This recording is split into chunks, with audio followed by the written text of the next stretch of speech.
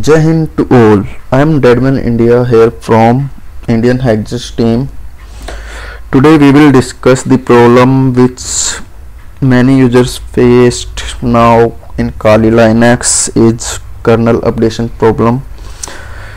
So user can't be able to install the current kernel header because they are not available. So a user have to update the kernel, and now the question come how to update our kernel in Kali Linux. So let's start. This is my Kali Linux OS in VirtualBox. Open terminal, type apt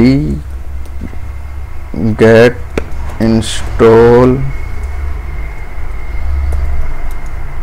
Linux image. Here are the kernel images. You can install according to your need.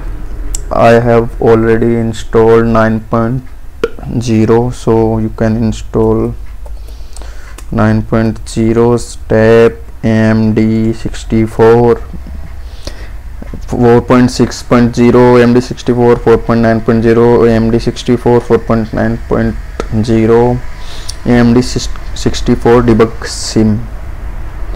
So these are the different kernel images. You can download anyone, but you should download the latest one. So I installed 4.9.0.